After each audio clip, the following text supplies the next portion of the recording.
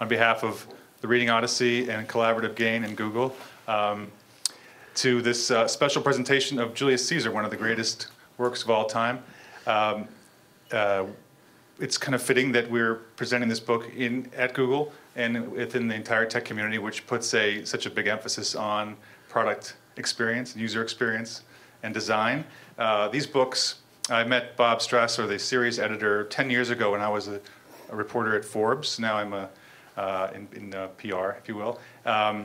Because it was an amazing story of an entrepreneur, if you will, or someone who had retired and saw a need in the market for essentially a usable classics series. Because the books that everyone was using for almost 100 years, those Penguin editions, are dense. There's maybe one map in the beginning with dozens of labels on it, no footnotes, no context, and you're just thrown into it as a student in high school, and obviously it turns off a lot of people. And they never get back to the classics again, which is a huge loss. So Bob said, wait, I can fix that. So he took his own money and decided to design an edition that had all of that. Every page would be dripping with context. There'd be a place, a time, footnotes, side notes, pictures, maps in context.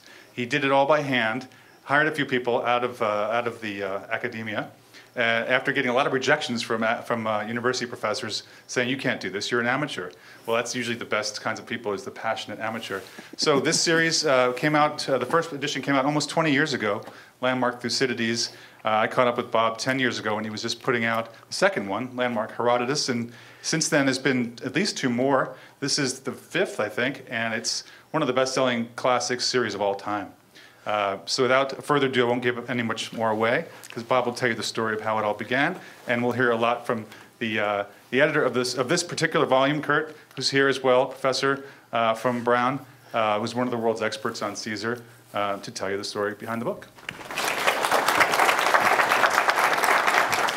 Thank you, Bruce. It's a pleasure to be here today.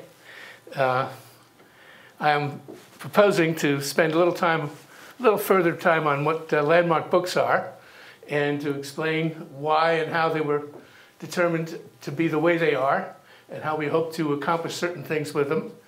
And then after that, we'll talk about the challenges to Landmark books that were posed by the immense amount of data that is known about Caesar and his world. We were delighted with the amount, and then we were drowned in the amount, and we had to flounder with it a while. We came out, we hope, with an optimum solution. And then if I have time, I'm going to talk about Caesar as a general, illustrate some of his skills, looking at three battles that he undertook. In each his role is quite different. They're quite different battles. And the third one, he didn't write this narrative. It was written by an unknown author who was clearly an eyewitness and very likely thought to be an officer in his army at that third battle. I hope we get to all of them, but I'm determined to give Kurt Raaflaub, my colleague here, all of his time that he certainly well deserves. So let's talk about the Landmark books. That occurred to me about 30 years ago when I was doing a little teaching at a place called Simon's Rock of Bard College, and I discovered that my students had difficulty dealing with the histories. They handled Homer, they handled the poetry, they handled the plays, which are often very foreign in content, and come to Herodotus and Thucydides, and you think, well, that's duck soup. It reads like a history, which it does because they set the paradigm of histories. We write the way they wrote history. And I would watch with dismay as one by one the eyes of the students would glaze over, and you'd see that they were lost, and they couldn't keep up with it, and didn't know from where this happened and why that happened.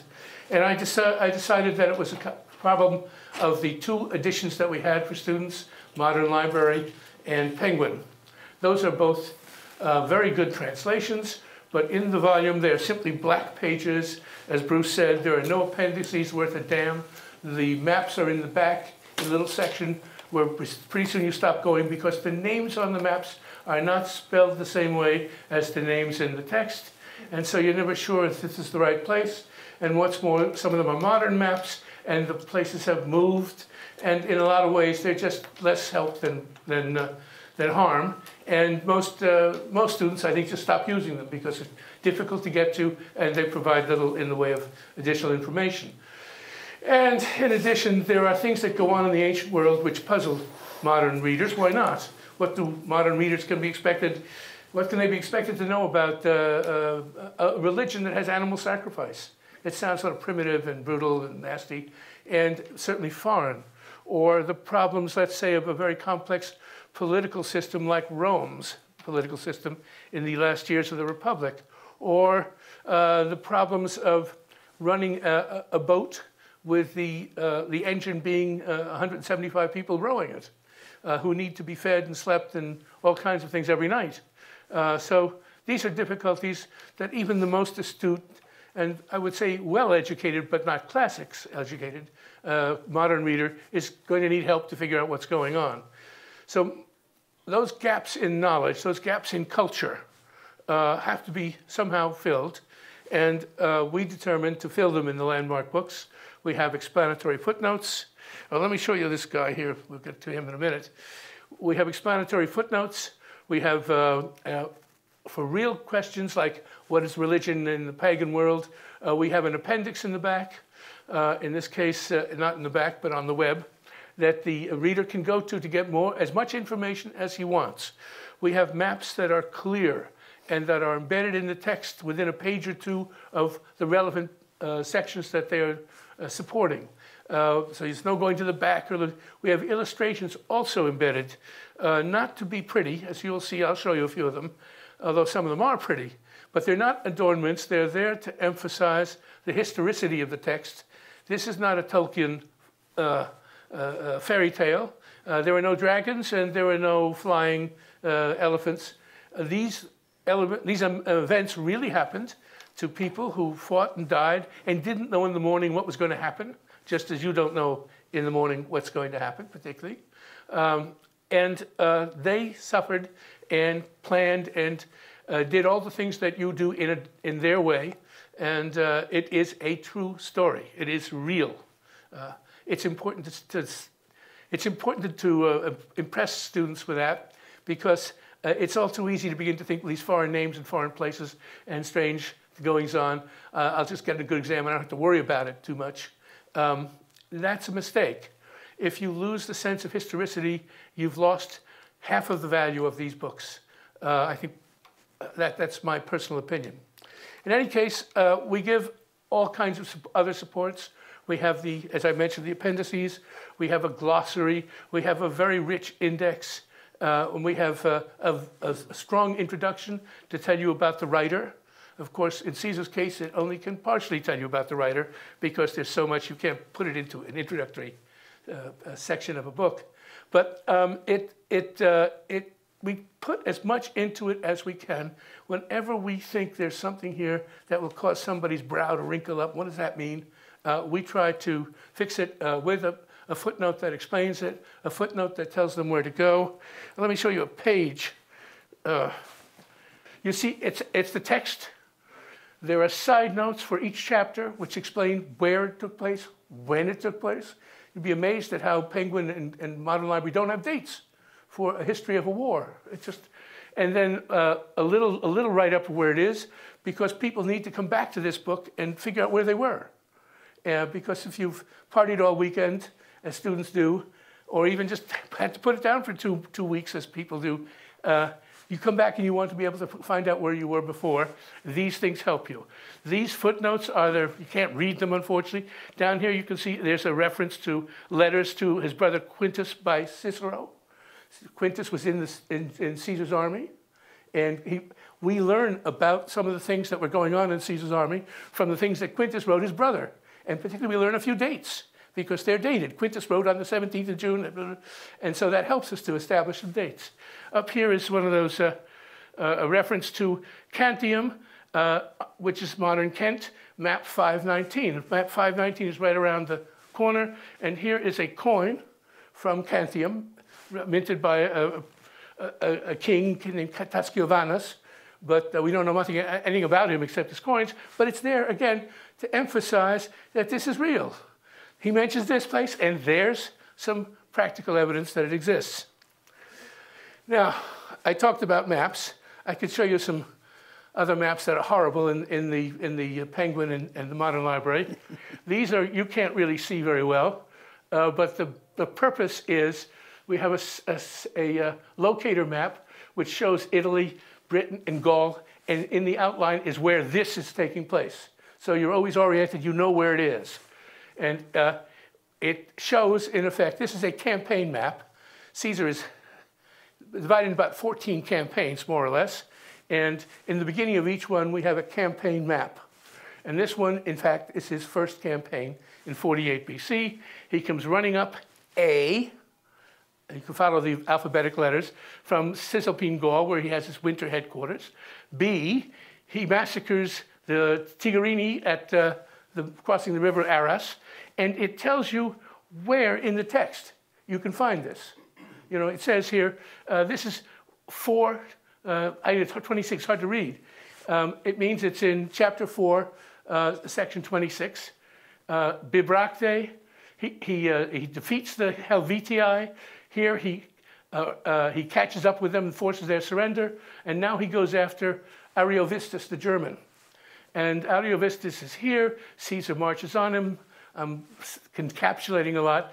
Wins a victory, defeats him, and takes his army from F to G back to Vesontio for winter headquarters. That's what you're going to read in the book. And then you go ahead, there are maps within the text of the book supporting what happens in an expanded way so that there's more data, more detail.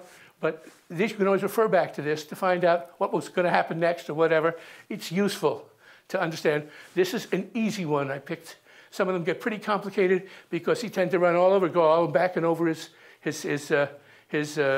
path. And in order not to make them look like spaghetti running back and forth, we had to do some particular tricks. And in one case in book 7, where there's a great revolt, and he spends a lot of time running all over Gaul, we had 2 campaign maps because there was no other way to show it. Here's another map that we'll explain a little bit. It's very hard for you to see, but here's Rome, here's the coast of Italy on this map. Here's the upper Adriatic and the Adriatic on the other side. Caesar comes down from Rome and goes to Brundisium, chases Pompey out, and then later he comes back to Brundisium and he crosses over the Adriatic to Peleste. Now, the telescoping here is to accomplish different scales so that you can show detail. If we put all these places at this scale over here on the Adriatic, it would just be a bunch of dots all together. And you'd have trouble putting the labels on, you'd have trouble reading them. You would not, in effect, have been imparted any real information. So in order to make that clear, we had a third telescope map. This is the square that shows it, and here it is. And it can, at least you now know that Buthratum is at approximately 80 miles from Apollonia. And you could never meaningfully show that. So that's the kind of thing we do to try to make the maps as clear as possible. There's no extraneous stuff on these maps. It's only only the labels that are shown in the text, that are described in the text. We try to keep it as simple as possible. This is a map I really love, and we'll come back to it. It's a campaign in a way of its own. Caesar, you won't believe this, but he suffered some serious defeats in the vicinity of Dyrrachium. Pompey beat him badly, and he caused heavy casualties into his army. And Caesar then withdrew south, skillfully withdrew from Pompey. Pompey chased him but couldn't catch up with him. And then Pompey turned back and went down the main road, the Via Egnatia, on his way to meet Scipio, who was Pompeian, and to head for Pharsalus. Caesar went south and had some adventures here with 2 cities, Gomphi and Metropolis, and ended at Pharsalus. So it ends up with the 2 of them facing each other at Pharsalus, Caesar offering battle and Pompey refusing it. One little side thing I should mention, there was a general, a Caesarian general, with 2 veteran legions, which would have been very important to Caesar, who didn't know anything about that defeat. Caesar's attempts to reach him with a courier didn't get through. And he's marching up the Via Egnatia when his scouts inform him, and this is an interesting way they do, but they're Gauls, and they run into their brother Gauls who are scouting for Pompey. and they find out he's 4 hours march away from Pompey, coming down the Via Egnatia with 9 legions. He has 2. So that's shown how abruptly he gets out of there, and he goes south and meets Caesar at Aeginium and on into Pharsalus. So I think it's an engagement map, and all of these notes down here, some of which you can see, explain what's going on in the A, B, C, D's, and E's. But here's a picture of what the Via Egnatia looks like today, a section of it. So Pompey might have been there. Domitius might have been there. Well, Pompey certainly was there. He went the whole way. So this is a way of explaining a very complex maneuver of 2 armies that Caesar's description is difficult to go because it's going back, meanwhile, back at so it goes back and forth, and it takes some real analysis to figure out what's going on. Believe me, that map helps a lot. Now, here's an illustration that I think, in fact, is quite beautiful. It shows a slinger. He's not a Roman, probably a Gaul, or certainly somebody in Italy who's not an Italian who's not Roman. Very possibly slingers came from Numidia or from Crete. So he could be one of these. And he's about to throw, and he's surrounded with others. This one's just going to throw with his hand. And he's got his weapons there, his ammunition. And over here, it goes on to show somebody firing a scorpion, and that's the ammunition lined up for a scorpion, which is a small catapult. That's a pretty picture. This next one gives you verisimilitude and the historicity. These are 2 wire containers, as you can scale by the gentleman there. They're at Uxellodunum, the last battle that Caesar fought in Gaul, and they contain literally thousands of sling stones that were gathered from the battlefield, which is not a big area. Believe me, it wasn't as big as the campus here, and piled up just to see how many there were. And one wasn't enough; they had to get another container. And I don't think it's been counted, but there are thousands of them, and it indicates the scale of how this ammunition was used, even in what was a relatively small battle in a fairly confined space, part of a siege. So if you see this, you know that that's not a fairy tale. There they are. There were the stones that people were throwing at each other. So before I go on with this, I want to talk about the fact that the format of the Landmark series ran into a tremendous amount of data about Caesar. There are 5 extant, ancient, contemporary, or almost contemporary sources, historians, whose work we have, and they wrote about Caesar.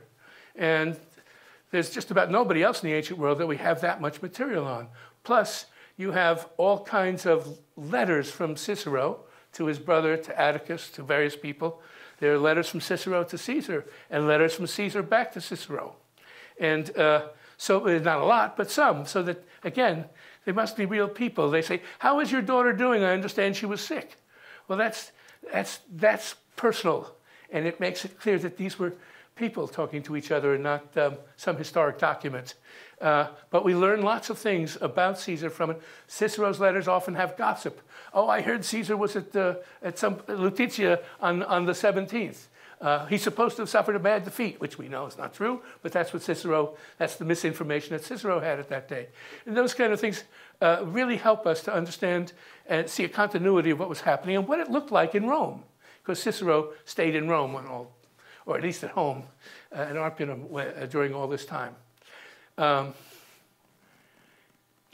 This is to show you, well, I'm not going to get to this yet. Let me go back again. We had so much data, we did not know how to put it together. I knew, as Kurt came up with more and more ideas for appendices, that we were running over what we would have. But I assumed, frankly, as the series editor, that we'd find a way to reduce the size, as we had done in previous editions.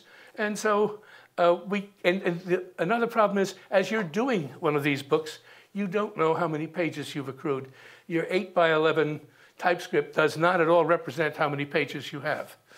So it wasn't until we finished, and we had it paginated by the genius lady, Kim Llewellyn, who makes these pages work and be attractive even, and being attractive is not trivial for a book that you want the lay readers to delve into and find useful and interesting. So in order to have it paginated, she worked hard on it, and we came out with 1,350 to 1,400 pages. Now, a trade book, I don't have one here, I was sure one would be here, but a trade book is about this thick, and so many, about 950 to 1,000 pages is all it can accommodate. So I went to the publisher and I said, can we do a second volume? And he said, absolutely not. And I think he's right. You're not going to get 2 volumes bought, of which one is only essays about Caesar. So we had to come up with another solution. To make it long story short, we went to the web. It's the only place we could go. It was a brilliant solution, but the only solution possible. And so some 40 appendices, now called web essays, are still an integral part of the book. You still have a footnote there that says, see web essay L for stuff about Lucius so-and-so. And you can go to it with a few finger flicks, or you can take down the appendices and download them yourself to your own computer, or you can take them down to a disk, or you can print them out. So they're all very accessible to you, and they're even accessible to people who don't read our book and don't buy it, because it's on the web, and we're not going to try to code it and make it difficult. It's fine if they get it. Our goal is to, we're hoping if somebody does that, they'll end up buying the book because they'll want to know where these things came from. But basically what we have here is almost 30% of the book is not printed. It's not in the book because of the printed medium's limitations. We couldn't get in one volume all of the material, and I was reluctant to really cut it hard because once I read them all with that intention, they were extremely good essays. As a body, they formed a terrific amount of supplementary material for somebody who's interested in learning about Caesar in his time. And Caesar's time was one of those interesting moments. A 500-year government is breaking down, breaking apart. When we started, we didn't think there was any relevance to that, to our modern day. But right now, there are people who suspect that the American government is in a situation where norms are being stretched and things don't look like the way they did 10 or 20 years ago. And it's conceivable that, in fact, this is the part of a process that's going to end with a major change in the government. I don't know, but there are parallel items, stretches of the norms in Caesar and going on today. So let's now turn to the maps and the battlefields. This, I know you can't see where it is. It's in the central northeast of Paris. Paris is about here somewhere, and up here on the Sambre River is where Caesar has a major battle with the Nervii tribe, a major Belgi, it's called, Gallic tribe.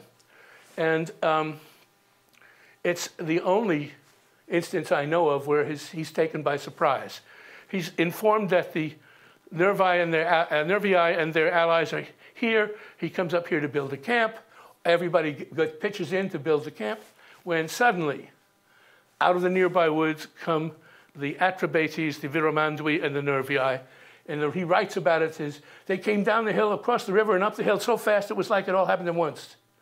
And his Latin is probably much swifter than that. And the next part of his writing, it's an absolute, maybe one of the best, if not the best, description of an ancient battle. Because he describes what he had to do.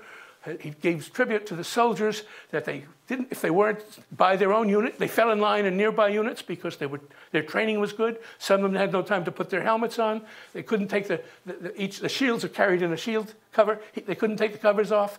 And so they're really under assault suddenly and without preparation, and they're surprised. And they could have been overwhelmed, but being Roman soldiers, they fall into line and they start the battle. He goes to the 10th Legion, which is his favorite. It starts, as he says, and he gives them a pep talk and sends them across the river. The 11th and 8th Legion deal with, I'll show you the next slide, deal with the Viromandui, but the crisis forms here on the Roman right, where the 7th and 12th Legion are overwhelmed and almost encircled by the Nervii. Here's the 9th and 10th having defeated the Atrebates. The 11th and 8th have stabilized and held off the Viromandoi, but the Nervii are getting around the 7th and threatening the 12th and entering even the half-built Roman camp. And normally, if you enter the enemy's camp, you win the battle, because the enemy soldiers don't want to stand by and watch all their belongings and their slaves or their women or their servants and their private stuff get taken away, and they go running off the line to protect that. That wouldn't be the total case here, partly because Romans were very disciplined, and partly because the camp not being completed probably didn't have all of those accoutrements in it. But there still was a chance. Caesar says when he got there, he saw the men clumping together, which is a very bad thing for the kind of warfare it is. You have to have space for people to use their weapons. He saw some of them wavering and beginning to head to the rear. He saw confusion and so many of the officers killed that there was actually a lack in some of the units of direction. And so he only did this twice, I think. He grabs a shield from a soldier, and probably with his red cloak, that's a general's cloak, he's very visible. He runs up to the front line, and he calls on the centurions, who are the sergeants of the era, and he calls them by name to come and to give direction and put the lines together. And I figured out that there were eight legions in his army, and there are 60 centurions in each army, each legion. And so we can assume he had 480 to 500 centurions, which he knew by name. And I think I read somewhere that he had a fabulous memory for things like that. And here's a case where he used that to good effect as a general. In the end, he put the 12th Legion behind the 7th. He moved it, slid it over, faced it around so it was facing this way, which was stopping the encirclement and at least protected the 7th from the rear. Labienus was on the hill here, the general of the 10th Legion, and he saw what was happening, and he sent the 10th Legion all across the battlefield here, which went to the flank of the Nervii. And these two, which were green recruit legions, had been used only to accompany the baggage. Their appearance on the scene was enough to give the Nervii pause because they were there in the flank and the rear. So basically the battle was stabilized. The Romans, when they got a stabilized battle, they could fight the Germans and the Gauls to a finish because they had a better means of replacement and better weapons and better tactics. And so it ended up with just butchery. Caesar does say that the Germans, that the Nervii just kept coming. They would climb the rampart that the dead bodies of their compatriots formed and be fighting from above with them until they were killed. And then new ones stepped up until the day was over and most of them were dead. So he said he ends that their reputation for valor was justified. Okay, that's one battle which shows him operating in an emergency. You got to remember, this is his second year of his campaigning. He doesn't have the 7 years where these guys, where he's a successful general. He's made them all rich. They're completely devoted to him. He had to really show what he could do here in order to save this situation. His main opponent was a former military genius, a Roman one, named Pompey. And here the two of them are. And as I mentioned before, at Dyrrachium, Pompey defeated Caesar rather handily. Caesar made an error here, two of them. He left open a part of a fortification, which he should have closed. He didn't blame himself, but he should have blamed himself. And then he saw an opportunity for a counterattack, which was risky, and he sent his men into it, and they got lost in the terrain. They had not really reconnoitered it well enough, and they broke down some walls, holes in walls so they could get through. And when Pompey counterattacked and they needed to retreat, those holes in the walls became choke points. And so many of their casualties were being trampled as others fled. The cavalry also tried to get back through them. It was a disaster. And right away, Caesar had to break the siege. I think here's that map again. Caesar went south, avoided Pompey's pursuit, and then they went on their ways to Pharsalus. And I mentioned that Pharsalus, for a few days there, we don't know how many days, Caesar would offer battle and Pompey wouldn't accept it. Pompey knew that his troops would not stand up to Caesar's, even though Pompey had twice as many.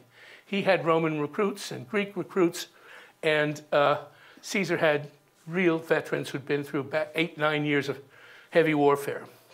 So Pompey didn't want to fight, but his men misjudged the nature of their victory at Dyrrhachium. They thought they had won it by, how much? 0. Okay, quickly. They thought they had won it with great skill, and Caesar was finished. And so they wanted the battle. Pompey accepted it with a special plan that he was going to use his cavalry, which he had 7,000 to about 1,000 of Caesar's, to overwhelm Caesar's cavalry and attack the Caesar in the rear. Caesar's counter plan was to bring a fourth line up by calling on cohorts from his third line, and that worked just right. They attacked Pompey's cavalry from the flank. They threw them out, and then they, that is the fourth line, walked past Pompey's flank and attacked the rear. Caesar sent his third line in, and Pompey's troops broke, and it was a major victory. Here, I just say he's a major tactician. He foresaw what was going to happen. He organized his troops, a successful counter. His role was just to set it in motion and watch what happened, at least as he describes it, and it happened pretty much according to his plan. But I want to show you one last picture. It's a map. I don't know if you can see it. Down here is Egypt. Up there is northeastern Turkey. Here's Thessaly, where Pharsalus was. Here's the Adriatic. Here's Italy. Here's Africa, Spain, and Gaul. Caesar fought battles everywhere. In these 14 years, he was a general whose chessboard was the entire Mediterranean. And I leave you with that thought and this image, and I turn it over to my colleague, Professor Raaflaub.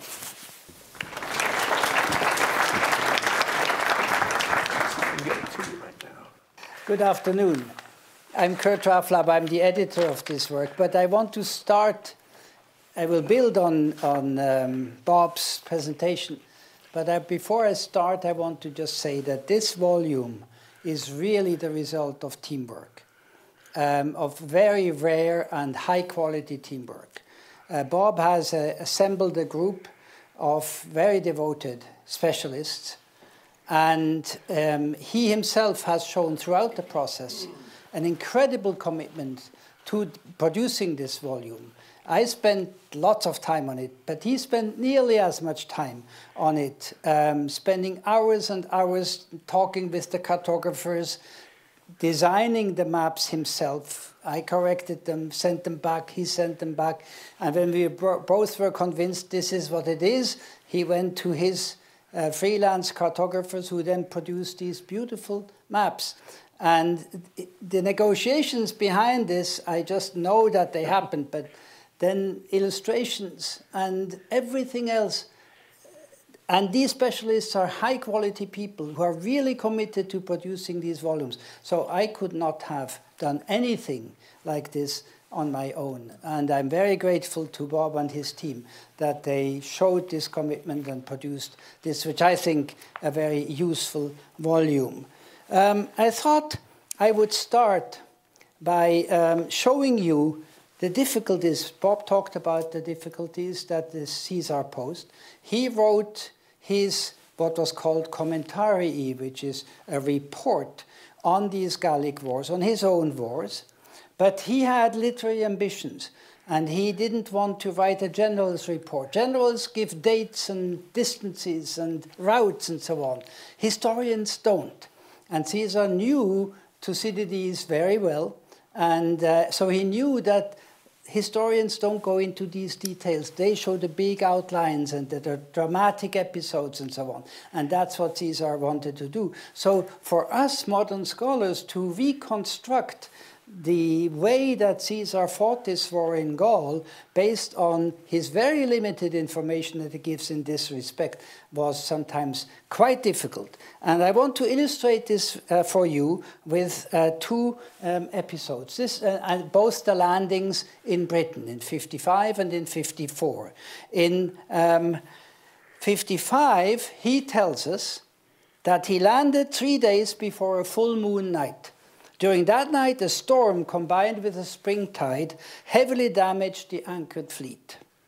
Now, we know, because scientists have calculated this, and we know the times of the dates of full moons and new moons and equinoxes back to Caesar's time and farther back. So we know that full moon nights in the late summer of 55 were 3, July 31st, August 30th, and September 28th.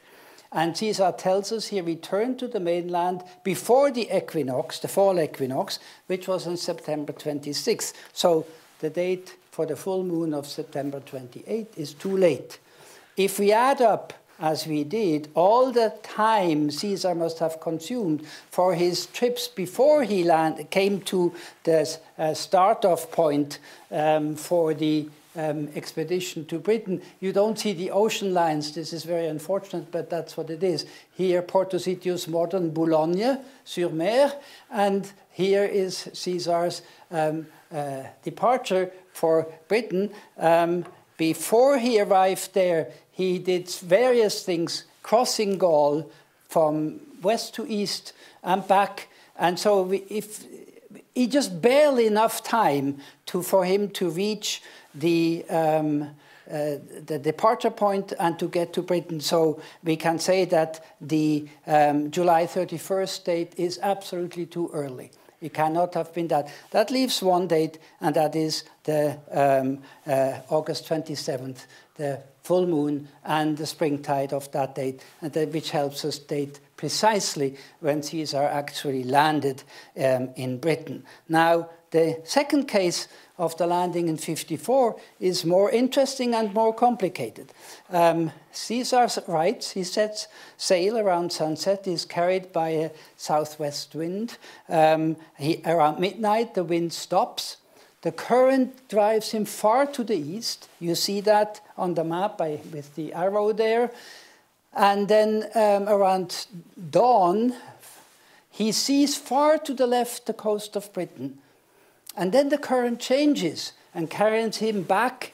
And when he uses the rowers, and he finds a landing beach and is able to land. The second night after his landing, there's another huge storm. And that, again, damages his fleet very heavily. The whole army works for 10 days to repair as many of the ships as possible. So that's what Caesar tells us himself. Scholars naturally connect this storm with a full moon, as it was in the previous year. I don't think this could be because Caesar knew that full moons are dangerous, and so he would have taken special precautions. But anyway, that's what scholars tend to do. Now, Bob mentioned the correspondence between the sub-commander, the deputy commander, Quintus Cicero, who was a legate, sub-commander in Caesar's army at the time, and his brother, the famous orator Marcus Tullius Cicero, Tully in early American language, in Rome. And from this correspondence, we can derive with absolute certainty that August 2nd or 3rd in the Roman calendar system was the latest possible date for Caesar's landing in Britain. Hence, the full moon of August 14th is too late. But there was a new moon on the night of July 31st.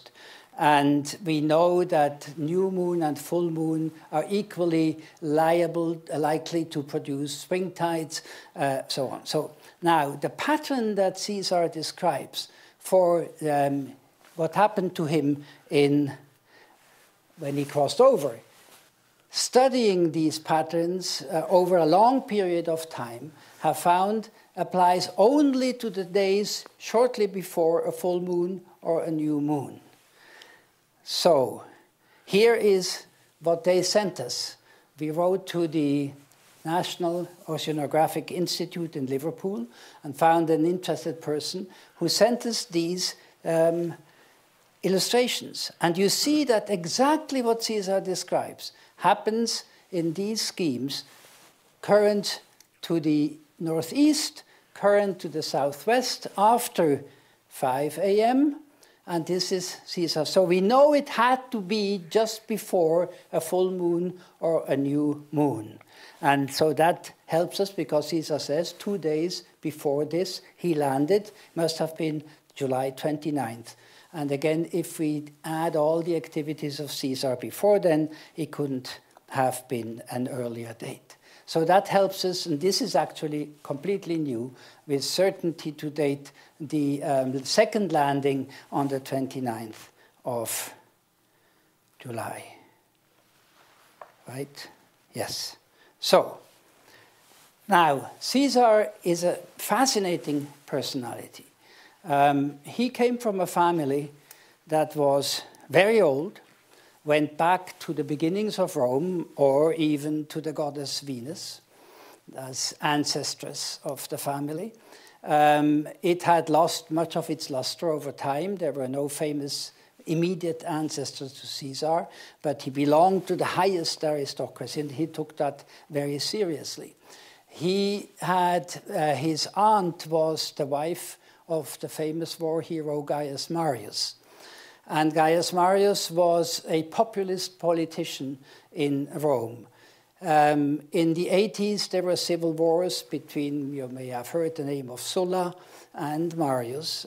And Sulla was a very conservative, right-wing politician who, when he was in power, ordered Caesar to divorce his wife, who was the daughter of the heir of Marius. And Caesar refused, putting himself into a very dangerous situation. He survived it, but this prompted him to become really a convinced populist against this entrenched aristocracy in the Senate that were the heirs of Sulla. And he was also a very ambitious man. He was a gambler.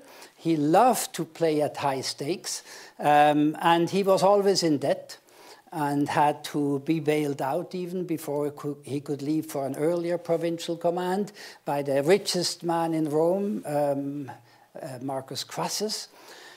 And all that combined to make a lot of enemies. The entrenched aristocracy didn't like Caesar. And so they put all the obstacles in his way that they could. And he knew that he would not secure an election to the consulship, the highest office, unless he had powerful allies. And so he formed this triple alliance with Pompey, mentioned before, and Crassus, who both had their reasons to be at the odds with the Senate. And they secured Caesar's consulship. He did favors to them, and they did the favor that they secured for him a big provincial command in Gaul. Because in the meantime, earlier, Pompey had done great conquests in the east, fighting the famous Mithridates, and had added provinces and territories to the Roman Empire. He had raised the bar. If one wanted to be the greatest Roman, one had to be better than Pompey. And Caesar was extremely ambitious, and he therefore secured these commands and then hoped that there would be an opportunity to create a war and start a war. And the Helvetians in the first year gave him the opportunity, and out of this developed this entire war, which he then described not only in his reports to the Senate, but in these elaborated commentaries, reports that we now have and can read. And they give us so many insights into how a leading Roman of the time perceived his role, perceived the role of the army, the role of a general, as Bob described it, the role of a leader. And I just put in a few possible focuses one could talk about in this context. the perfect Roman, the perfect general, which is very important for Roman cultural history. He was an extremely talented author, as we shall see in a moment, I hope. And at the end, I would just like to briefly talk about what is the dark side of this whole story, namely the brutality of imperial conquest, the masses of losses that it caused in Gaul, and balance this by looking at Caesar as the clement victor, because Caesar was very innovative in this way as well. So I will see how far I get with all this. This is the Caesar, the organizer and improviser. So imagine for a moment that this is a war that is fought in an unknown country. Okay, Caesar didn't know where he was going. He didn't have maps. There were no maps. And there was no developed good road network. So Caesar had to balance this shortcoming by building up an extensive network of intelligence, questioning all kinds of people about where he was going and where the goals were that he was aiming at, a highly developed system of logistics, bringing the supplies for an increasing number of legions, tens of thousands of soldiers who needed to be fed and supported with boots and so on, reliance on a group of favored allies who helped him with difficulties that he might have in these supplies, storage, increasing number of hostages that were given by the defeated peoples, and that needed to be somewhere. Caesar couldn't take them all along on his campaigns, so he relied on some of these allies to take care of these hostages. He needed to be extremely versatile in mastering the challenges of naval and siege warfare, engineering. I'll show you an example in a moment. And in short, his inventiveness was called for, circumspection, his ability to think outside the box, of finding solutions that were unusual, understanding the conditions under which his army fought, both from the enemy side and from his own side. Caesar, for example, never led his army into a fight before he knew that they were rested enough, and they had eaten before they went into battle. One of his sub-commanders at some point ignored these elementary rules and promptly suffered very bad defeat. Using even deception, systematically and frequently, but always based on a psychological assessment of the enemy, how far he could go, how he could trick them, and he did that as much as he could. But let me show you here another aspect we tend to forget, namely that Caesar's army was on its own. And he needed the specialists in his army, the engineers, who would train the soldiers to do the works. So they knew what they had to do. The engineers provided the blueprint. Okay, this is going to be a bridge with 20 feet long timber crossing the Rhine.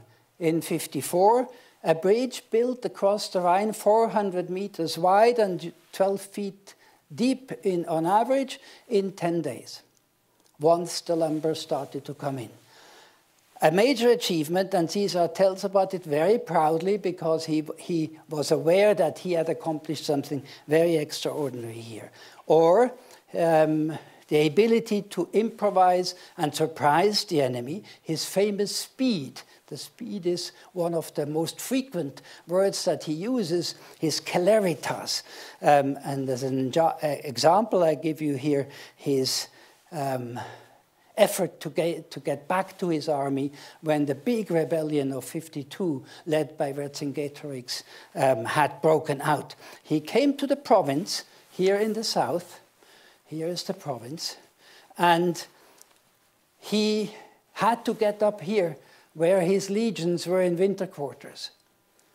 And this was all enemy-infested, rebellious territory.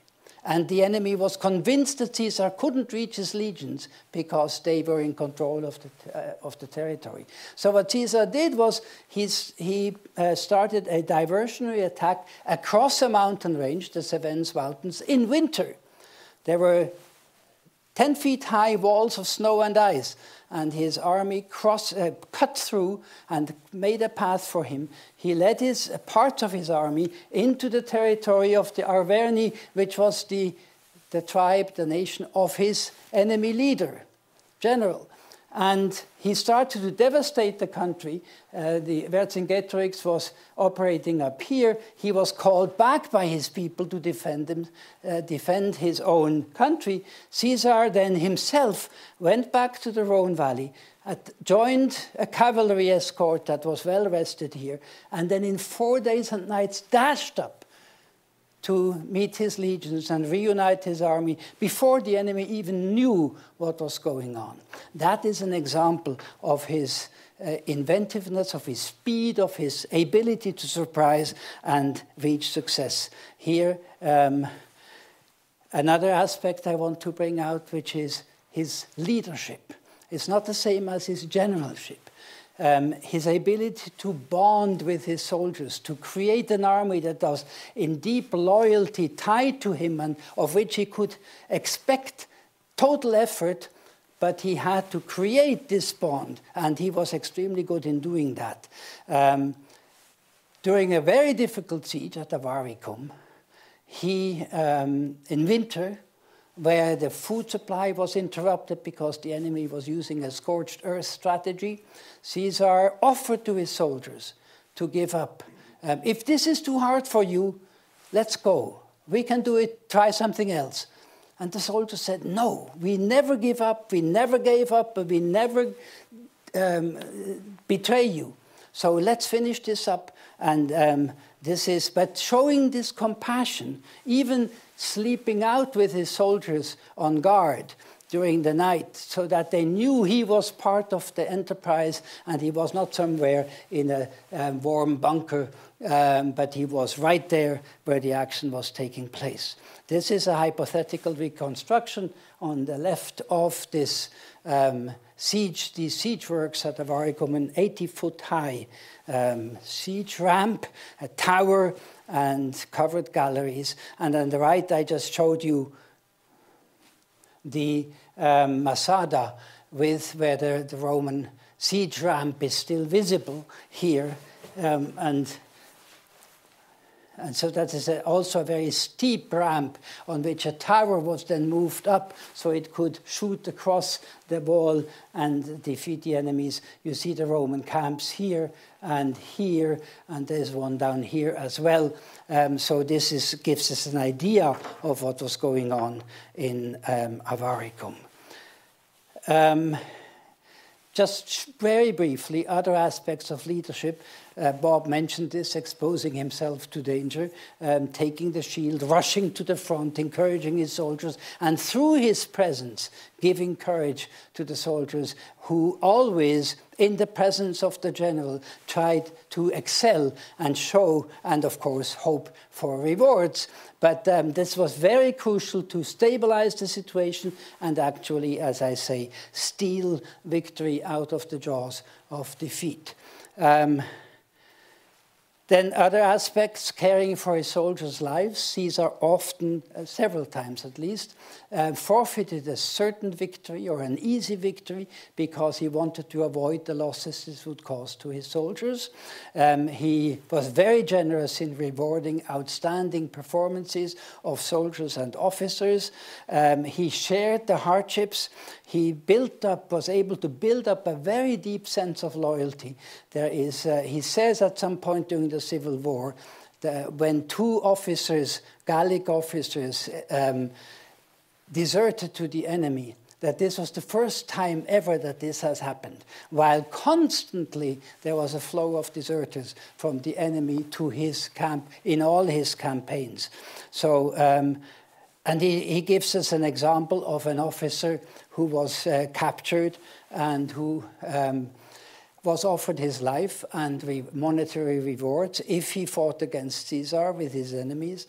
And he did not only refuse to do that, but he offered the commander of the enemy an opportunity to see what the enemy was he was fighting against. He said, give me 10 men of my own, and I will fight against the whole company of your troops, and you will see against whom you are fighting.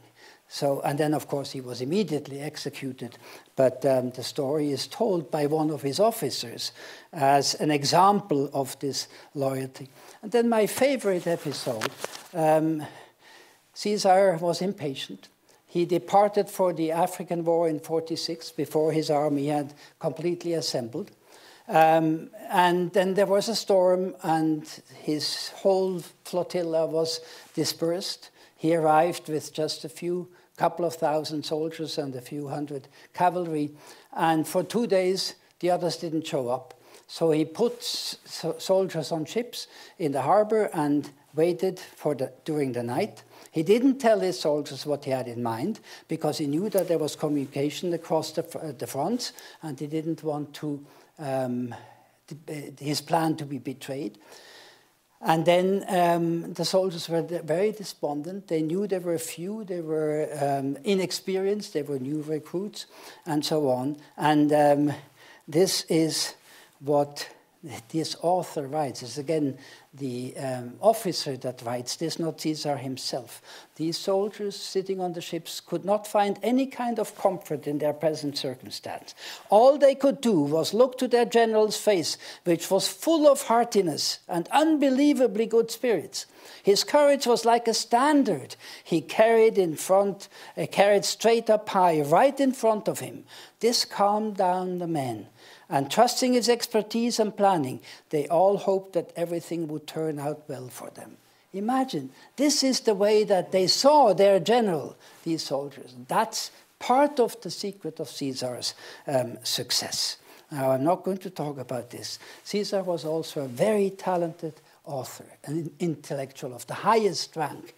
He could hold his own in discussions with philosophers, and he was one of the great orators. He only gave speeches at the beginning of his career, but these made such an impression that Cicero said he was ranking among the best orators that Rome ever had. He was an expert in style. He wrote his historical works, his commentaries, with the intention that anybody could read them. Uneducated, educated persons. And so he created a very simple, straightforward, clear style that conveyed clearly what he wanted to convey. And he wrote a work on good style, good Latin style. And he dictated this work while he was traveling on horseback across the Alps to rejoin his army. Very unusual. Then, of course, he also wrote these commentaries, and they were praised very highly. I only give you the second quote by Hirtius, who wrote the 8th book of the Gallic War. The universal judgment is that other writers, despite their painstaking efforts, have produced nothing that is not outdone by the refined elegance of Caesar's commentaries. They have been received with unanimous approval, yet we may feel greater admiration than all others, for they know how well and faultlessly he wrote, while we also know with what ease and speed he completed the work. So this is Caesar the intellectual. Let me just, for the end, turn briefly to what I call the dark side. Of course, this conquest of Gaul caused enormous losses. Here you have the tally, the casualty count. Okay, 1 million Celts dead, 1 million enslaved. This is what ancient authors tell us. Out of the population of 8 to 12 million, reasonable estimates, 1/4 to 1/6 of the total population died in these conquests. In his triumph, in his great victory celebration of 46, Caesar listed the total number of casualties, enemy casualties in his battles, not just in Gaul, but all over the place. 1,192,000. These are staggering figures. And if you read Caesar's story, when enemy swore an oath of capitulation and then broke the oath and started to fight again, punishment was absolutely brutal, either execution or enslavement. Okay? This is from Trajan's column, where you see a scene like that. The Gallic War is beautifully illustrated by this spiral column in Rome, which is, of course, almost 200 years later, but the army didn't change much in the meantime, and it therefore gives us a good idea. And I just give you two examples of where the label of genocide that has sometimes been used for Caesar actually would apply. One is a campaign in 55 where Caesar massacred two German nations that had crossed over into Gaul, and that he distrusted deeply. He wanted them out, and since they didn't react quickly enough, he just massacred children, women, everybody. And he gives the number as 430,000, probably vastly exaggerated, but still, this was a campaign of elimination, and that is very bad. And then there was one enemy leader, a leader of a Gallic nation. His name was Ambiorix. He had been a friend of Caesar's. He had served in his army. And then he attacked one of his winter camps and tricked the Caesar's subcommanders into leaving the camp, and then ambushed and annihilated 1.5 legions. And Caesar pursued this man with deep hatred after that. And not only the man himself, but his nation.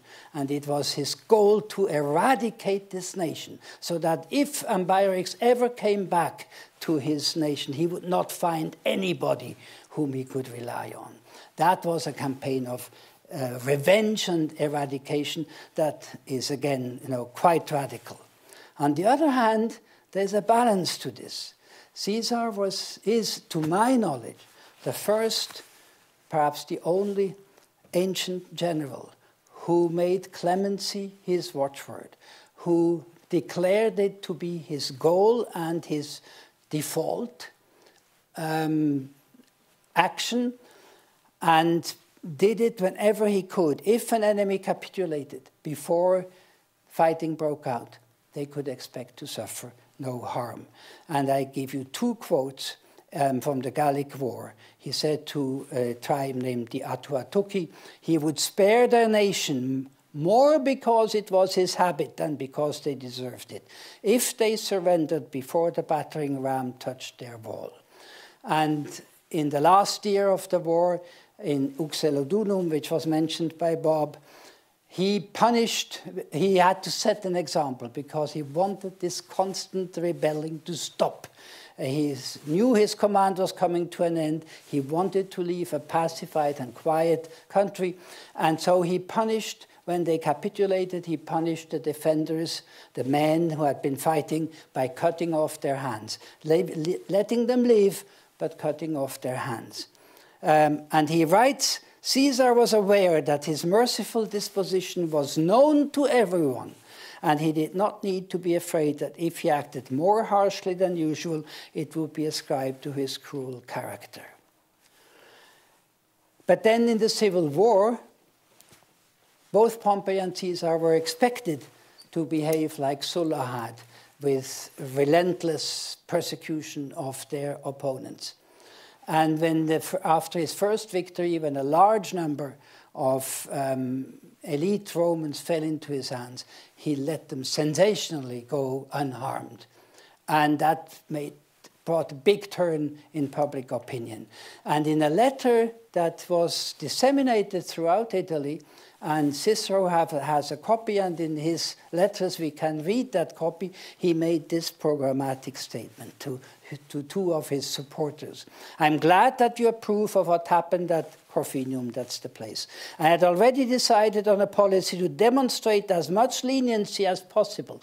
Let's try whether in this way we can regain the goodwill of all people and achieve lasting victory, because others have not been able by cruelty to escape hatred and to hold on to victory for any length of time, except only for Sulla, whom I'm not going to imitate.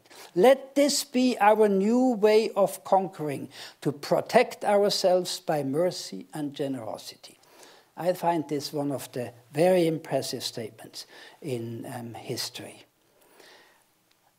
In An earlier episode in the civil war, Caesar had trapped an enemy army, had made them immobilized them, and his own army was sensing easy victory and demanding the command to attack, and Caesar refused. And he writes, he had come to hope that he could finish this business without a battle and without exposing any of his men to injury.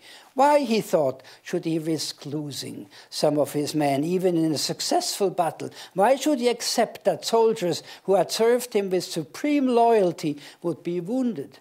He was also moved by pity for his fellow citizens on the other side, who, he knew, would have to be killed. He preferred to achieve his objective while they were safe and unharmed. And so he forced them to capitulate by starving them out.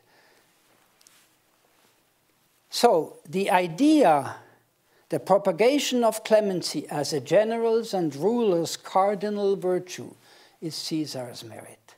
And Augustus was the first who, after the victory in the civil wars, was given by the Senate a shield, a golden shield, inscribed by what became the four cardinal virtues: virtue, clemency, justice, and piety.